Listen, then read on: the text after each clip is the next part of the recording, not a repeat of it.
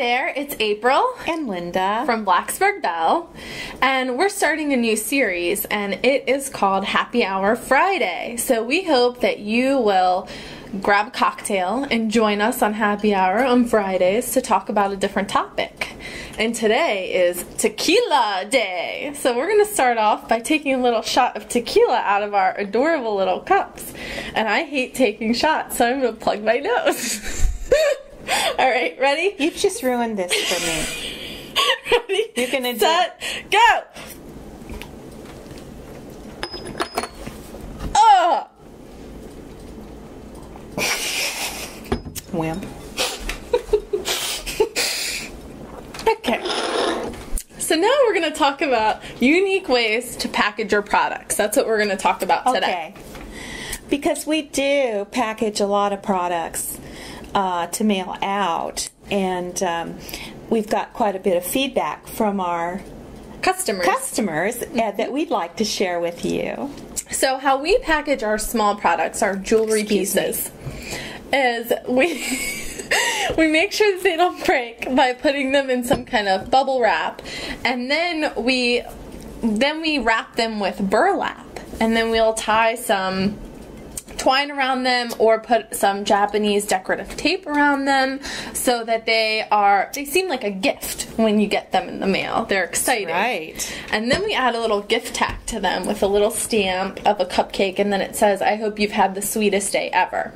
So it's a fun little surprise when they get their package in the mail. I know. I wish I could receive one from us, but since I haven't, we want you to be aware of the things that either you can receive from us or that you can send off yourself. Right. So we want to help you make your products more unique in the packaging. So what are some ideas that you have? Excuse me. All right. So what ideas do you have on packaging products? Well, April, I am a firm believer on recycling, repurposing. I just don't like the way our landfills look. You know what I'm saying? And I think that we can do our part to save the earth. So give some ideas. Give some ideas on how you can recycle things. I'm glad you guys have a cocktail right now. We don't usually do this. Oh, we do it all the time. She's lying. Okay, how can you recycle things in your products? Give some examples while I drink. Okay, well, I'm thinking if you have a product that you are mailing, you need something sturdy, look around and think about, could I use this? One thing I like to use is a cigar box. You can get them in many different sizes. Hold up. We got our lawyer over here. Are you allowed to mail out cigar boxes? Without the cigars. As long as you have appropriate postage. Okay. All right. So you can mail cigar boxes. I don't know about it internationally. I would check about that first. Okay. But, okay, keep going. Cigar boxes. I would say as long as they don't stink, mail it. Some of them are very, they have a really nice aroma. I don't think that would seep through the exterior packaging that we put on. Right. Okay, back to you. Okay, so you would put what would you put in there? In the cigar box? As I was saying, cigar boxes come in many different sizes, and it depends on the product that you're mailing. Keep going. You're doing great. Isn't she doing great? She's doing great. You could put jewelry in there. Yes, you could. And then look around your home. Do you have leftover material from a sewing project, or do you have leftover that kind of shredded paper that's crinkled and it's not as annoying as Easter grass? Right. You might it have won't get everywhere. Yeah, you might have something like that. I think there's nothing more annoying than opening a gift and then you have all of this packaging spewing out that you have to vacuum after you enjoy your gift. Or glitter. Never send glitter. No. As much as we love it. Yes. We can't send it. Yes. So, I'm going to sit like the church lady. All right, take a sip of your drink. Okay, and I can will you talk take for a little bit? and I'll take over.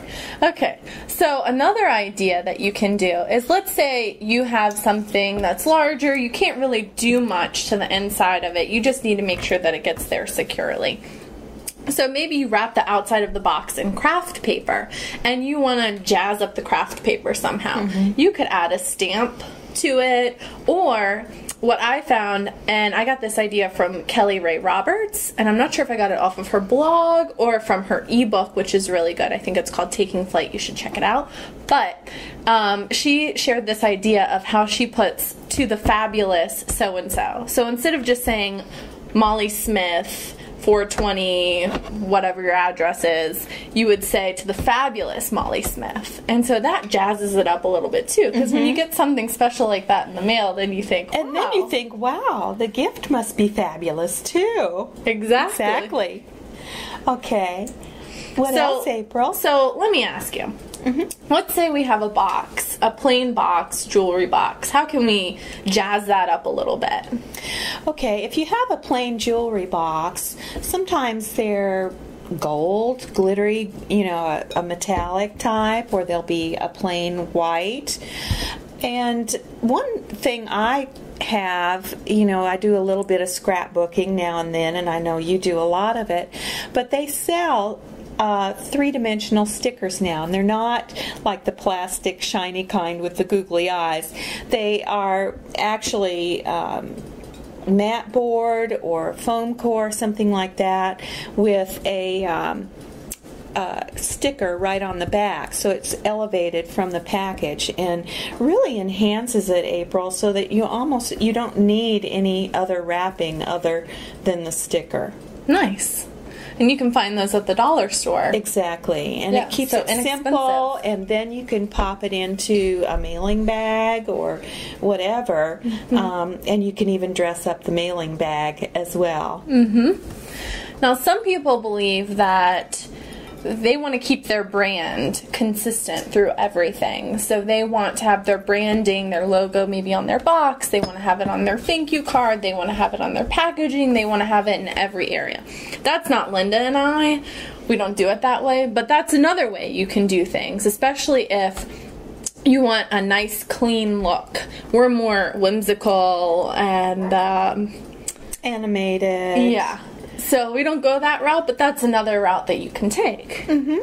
I'd say it's a very sophisticated route, a highbrow type thing where the gift inside reflects that luxurious wrapping, whereas we're a little bit more down to earth and think that way. Yeah. So your product, what you're saying is your product should kind of reflect how you're going to wrap it. Yeah.